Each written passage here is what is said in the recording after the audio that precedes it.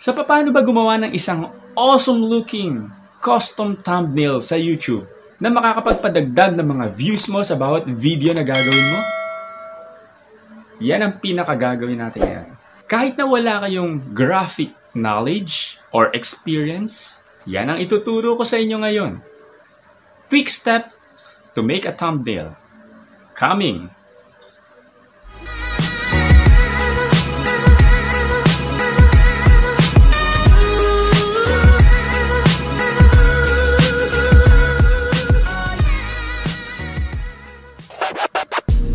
Welcome mga kabarkada at welcome sa panibagong video na gagawin natin. Welcome to my channel, Migs Media.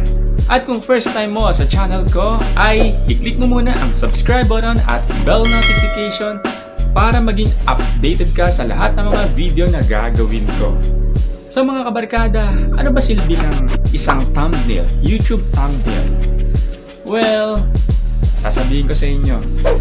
For example, may mga video, syempre pag sa YouTube nagsisearch tayo, marami tayong nakikita mga video. But syempre, halimbawa may thumbnail ka, alam nyo, makukuha nyo kaagad yung attention ng isang viewer. Lalo na, pag nahagip niya yung itsura ng thumbnail nyo, uy! Lalo na pag makulay, lalo na pag kitang-kita yung title. Oops! Uy, kanta to. Uy, para sa games to, di ba? Lahat yan, may magandang epekto sa mga viewers. Pwede nyo silang ma-magnetize. Pwede nyo silang madagit, kanga nila. At syempre yung video nyo magiging clickable in short. Meaning to say, syempre, pag clickable na sinabi natin, ibig sabihin, oy, madaling i-click ng viewer, parang gusto ko agad i-click ng viewer. Yan ang advantage ng merong YouTube thumbnail. Siyempre, more clickable ang mga videos ninyo ay, siyempre, more views it means. So, yan ang ituturo ko sa inyo ngayon, mga kabarkada. At sisimulan na natin ngayon na!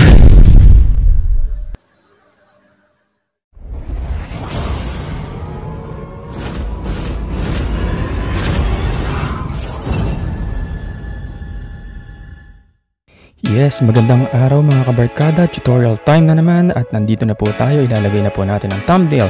Kung makikita nyo po sa harapan ninyo ay isang video na walang thumbnail, siya ang pinakapangit in short. Gagamitan po natin ng pinakamadali for me, syempre, PIXELLAB.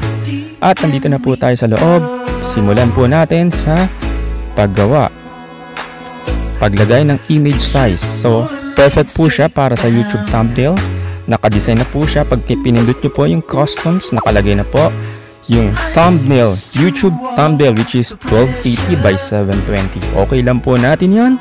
At ready to go na po tayo. So, pindutin po natin yung plus button para makapaglagay po tayo. Yan po yung una natin gagawin. Bigyan ng magandang background ang inyong video. Ako po, may na-download na po ako. Eto na po siya. So, 16 by 9 ang sukat. So pagpasok po natin, pag-add ng background, ayan, i-enlarge na lang po natin. At syempre, huwag kalimutan yung i-lock. Bakit po natin kailangan i-lock? Syempre, pag napindot po natin yung picture kasi, gagalaw siya sa panibagong ayos na naman. So pag nakalock siya, ayan. So what's next po mga kabarkada? Syempre, may na-download din ako. Ako kasi ang style ko, nilalagyan ko ng picture ko. Siyempre, para malaman ng tao na ikaw yung gumawa, or for example, ayan, kanta. So, maganda maglagay ka ng icon na para sa kanta rin. So, alam ng tao kaagad na kanta na yung topic natin. O, diba? So, ganun lang po yung idea sa paglalagay ng thumbnail. Ayan, so, kung makikita nyo, ang ganda, diba? Nasa studio, and at the same time, may picture ko, nandoon ako sa studio. So, yung tinaas ko po, ayan po yung text. Ayan po yung text natin. Siyempre, lalagyan natin. Hindi pwedeng mawala ang text. Siyempre, ang title po ng video natin, which is video okay, kanta po siya, Woman. Siyempre, ilalagay po natin dapat yung title ng song. Ganyan po sa bawat video na gagawin natin.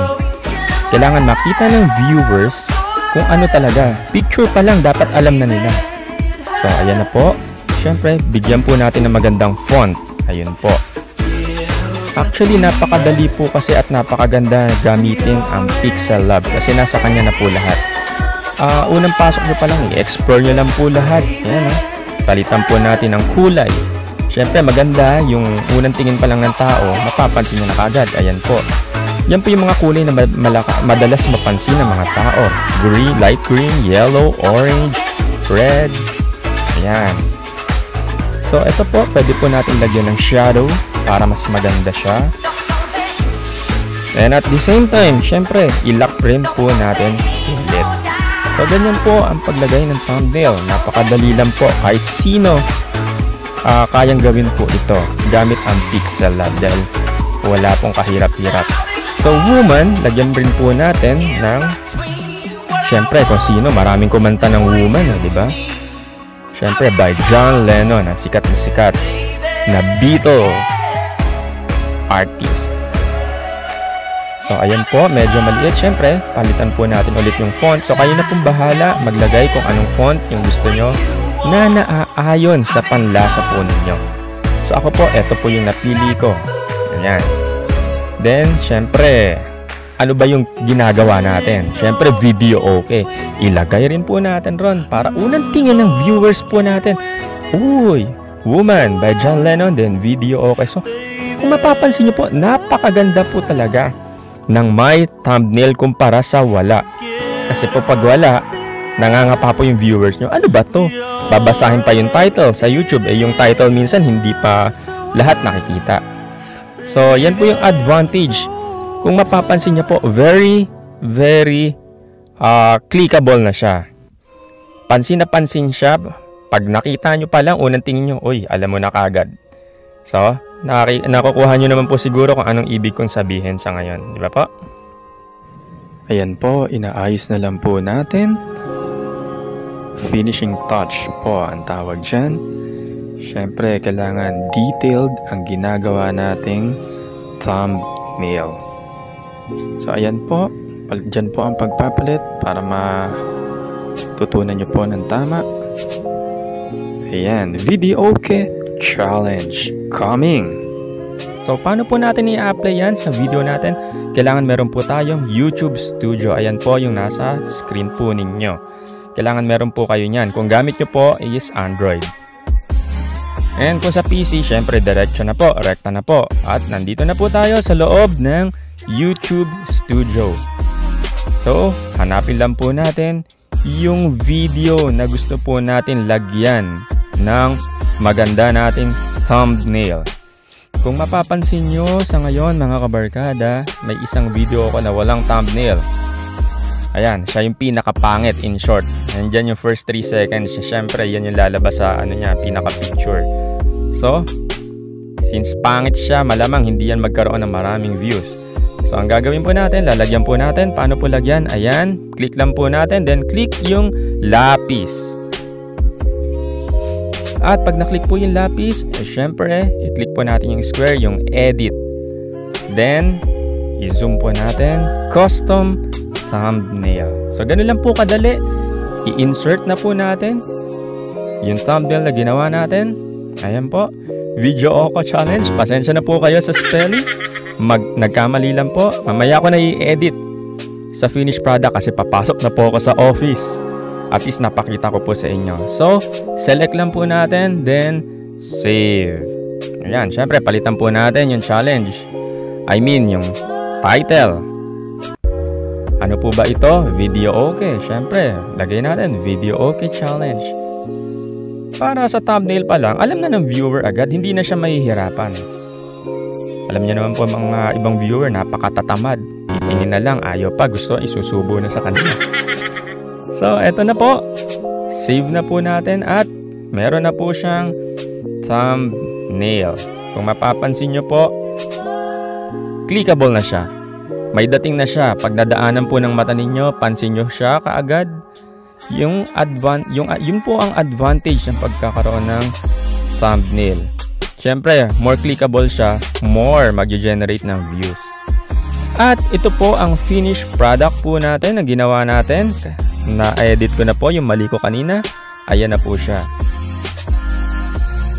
So kung mapapansin nyo po, syempre lumalaban na sa iba yung video ko. Kapansin-pansin na siya.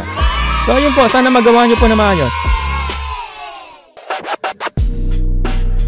Ayan, at panibagong tutorial na naman po ang natapos natin. Naway marami kayong natutunan dito sa channel ko. At sana ay ma-implement ninyo ang thumbnail na yan sa bawat video na gagawin ninyo. Napakadali lang po niyan. So I expect na lahat kayong nanonood ngayon at mga manonood pang mga viewers ay magawa nyo na maayos yan. At kung hindi ka pa nakakapag-subscribe sa channel ko, ay mag-subscribe ko na. I-ring yung bell na yan para laging maging updated sa mga videos na gagawin ko. At ito nga pala ang inyong Kuya Migs na nagsasabing, practice makes everything perfect. Hanggang sa muli! At shoutout nga pala kay Jorlyn B. Salamat sa mga message nyo. At kay Arian De Guzman. Salamat sa mga good vibes at motivation. Mabuhay po kayo!